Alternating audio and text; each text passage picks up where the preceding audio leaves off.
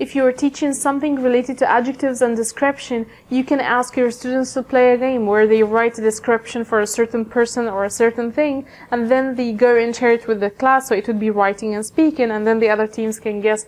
what is the person, who is the person, or what is the thing they are talking about. So this, of course, you're going to go and check the writing of the teams to help them correct any spelling or grammar mistakes or punctuation and so on.